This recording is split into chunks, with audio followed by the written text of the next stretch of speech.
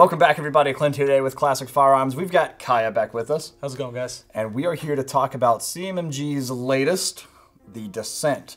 Now, we did have the opportunity to go out to CMMG. They hosted an event out there. It was their 20th annual, or 20th, I guess you could say, anniversary celebration, which was pretty cool.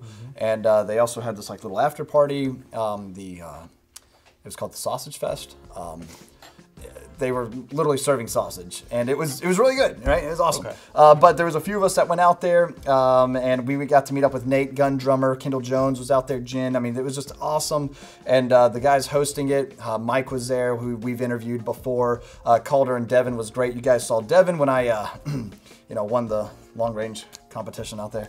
But anyway, there's three of us that won. It wasn't just me. But no, anyway, we got to shoot quite a few of these guns, and I absolutely loved the Dissent. It's a really neat design. We've seen other designs out there similar to this as well, because it's still a DI system like your regular AR-15s and whatnot, but you'll notice there's no buffer tube. It's a buffer-less system, and when you see that, you're kind of like, well, how is it DI and still able to do that? And it's, again, not piston driven, it's direct impingement, right?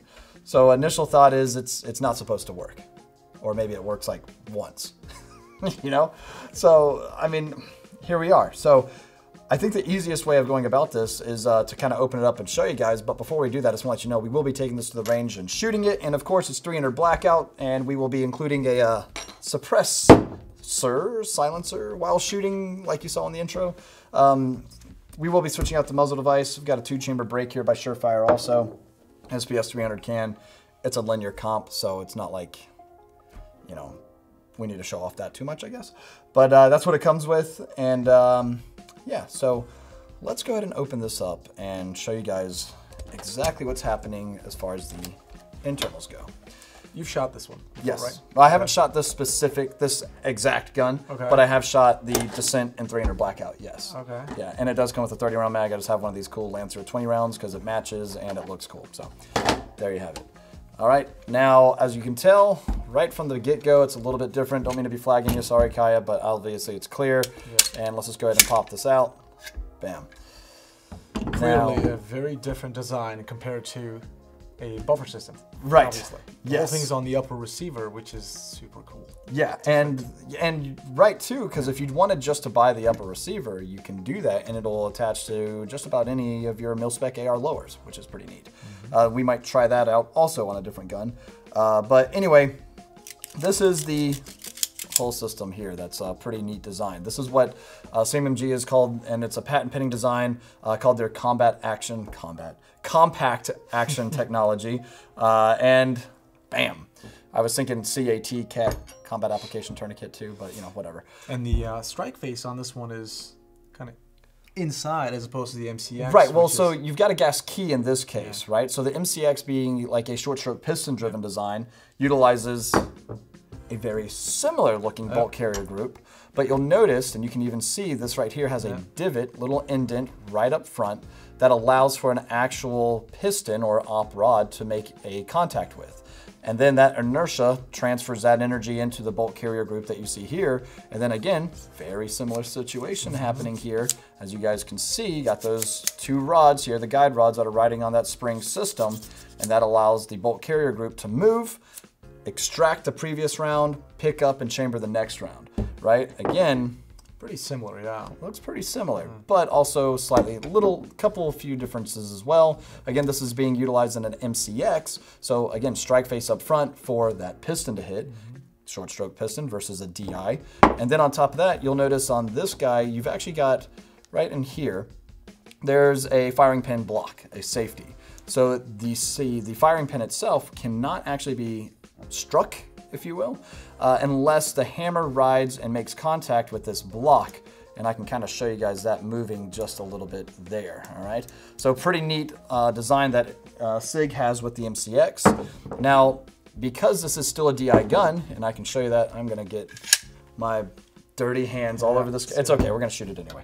But in here, you can still see that there's a gas tube that rides right inside the upper receiver, just like your AR-15s, because essentially same operating system. And so this is a gas key that allows that gas tube to actually go into. Compare that to your standard bolt carrier group, which again, the whole operating system is almost as big as the bolt carrier group itself for your standard AR. So you still have a gas key, but it's just going to be on either side of it is your guide rods to actually, in a sense, your buffer system, right? Which is a pretty neat design. So CMMG, I think, did a really cool job with that. Again, gas tube rides right in here. Gases insert into the system here and then cause that to blow back, as you see, and then comes and rides right back forward. Pretty interesting. Very, very good. Yeah. It seems, I mean, I'd love to see how reliable that is over time, just to try it out, because I'm used to all that good old buffer system, right? But that, like the MCX, oh my God. It looks complex, however, great innovation. You remove that whole stock thing out of the picture. Right, yeah, Perfect, exactly, needing any of that. So just a pick rail on the back. But I say let's go ahead and load up some mags, take it to the range, let's shoot it. Absolutely. Kyle, we did say that shooting the 300 Blackout cartridge unsuppressed is pretty much worthless, right? That's what you said. That is what I said. Yep, I absolutely love silencers and repeal the NFA. Anyway, all right, so what we've got is the Dissent, which is a really cool gun. But now, we've already talked about it a little bit in the video room, and we're out here at the range just to show it off a little bit more to you guys. Kai, you go ahead and take a couple of shots. Tell me what you think, especially that trigger. I do have a question for you, though. Yeah. Why are you wearing the plate carrier? Why are we dressed up the way we are? Yeah, we may have just got done shooting our top 10 guns of Call of Duty Modern Warfare 2. So if you're interested to see our take on that, because we're taking the COD guns in IRL. So is that how you, in real life? So I just said in real life. So the COD guns IRL. I'm trying to be hip and cool. Is it working? That's fantastic, dude. Kids still say hip too? Yeah. All right, cool. Anyway, shoot the Dissent. Tell us what you think. Here's the deal. I've never shot the Dissent, guys. This is gonna be my first time. In fact, 300 Blackout suppressed. Is this your first time shooting? First time. Oh first time. Let's You're see in it. for a treat. Actually, you know what? Before you do it, have you shot 300 Blackout unsuppressed? Negative. Give me the gun. All right. That's what we'll do. First, what are you trying to set me up for something here? No, I'm just trying to tell you that. I got gloves. No, I'm just trying to tell you that. Try it unsuppressed, and then we're gonna throw the can on it so you get a little bit of a difference. Notice the 2-chamber break? Yep. I'm stepping back. Enjoy that. All right. This is what is this? 8.6-inch barrel? Yeah, it's pretty short. 6-inch barrel, something like that. Okay. It's a really short barrel, guys, and I got a little break over here, and 300 Blackout unsuppressed. Clint. You got this, dude. All right.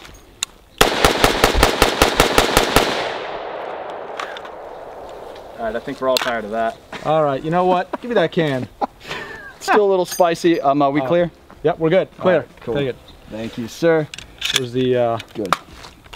I will go grab the other mag. I got him. You got it? Perfect. Yeah. I come prepared, dude. Get in there. There we go. There we go. All right, cool. So now, suppressed. Have fun with that. All right, let's see how it is with suppressed. I mean, I'm not gonna lie. Even unsuppressed, it wasn't bad. Let's find out. Ooh. That sound, that reverb that I was getting, it sounded awesome. I am loving it, right? Yeah. Suppressed, it's fantastic. I'm very used to 5.56. This is, oh my God. It's a completely different world. And you know what? Smells and tastes pretty good. Oh, all that gas.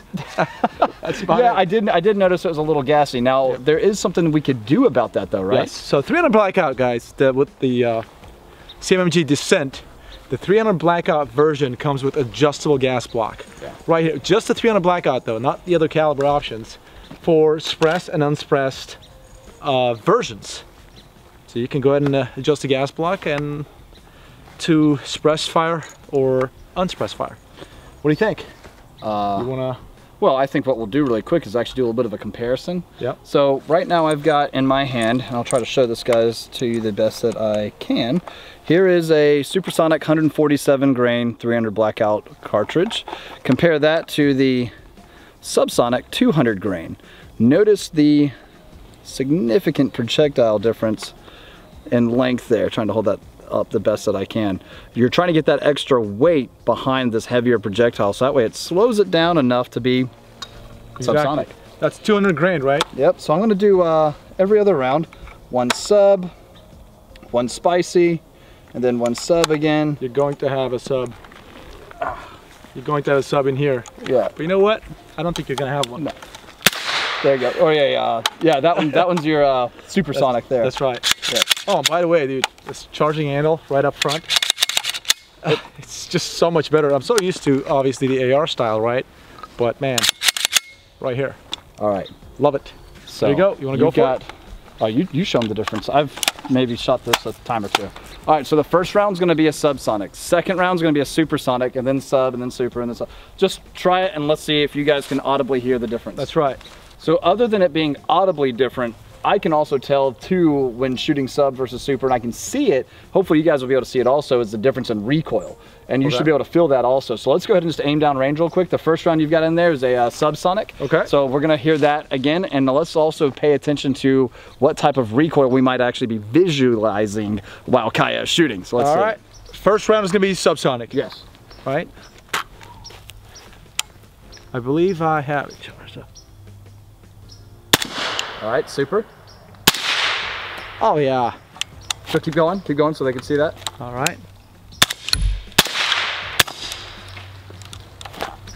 All right, got a little, so make sure you got it clean, that's for sure, because that sub just didn't have enough oomph to go ahead and cycle the gun. So go ahead and let it go forward. All right, so we're good to go. Yeah, good. All right, and all supers were left, so just those two. Right. So we're clear now. So I could tell, but then again, I'm also getting it from the perspective back here, you know? Let us know down in the comment sections if you could tell, but as far as I'm concerned, subsonic 300 blackout's where it's at. However, as we noticed, if you don't tune your gun for that, you might have a reliability issue. So make sure that if you do have an adjustable gas block like the Dissent does, kudos to CMMG there, you might want to tune that so that way if whatever type of load you might be running, whether it's steel case 300 blackout, some real dirty nasty stuff, some real nice high speed supersonic stuff, or some subs, you'll be able to tune your gas system to run whatever you need it to run reliably, which is fantastic. Now how's the trigger feel? Yeah, this Trigger Tech two-stage trigger is amazing. It's just short. It's got a tiny little bit of a take up, right? Just let me show it my right hand. See that? Well, let's go. It's clear. So, just that's it. I don't know if you guys can tell, but before you hit that wall, just right here. And then apply pressure. And then just nice. And then what about the reset? Let me do the reset. Coming back. Right here. Oh yeah, it's extremely short. Extremely short, man. It's you know what? Overall, there is nothing negative I can say. Just adjust your gas block for your subsonic rounds. That's it.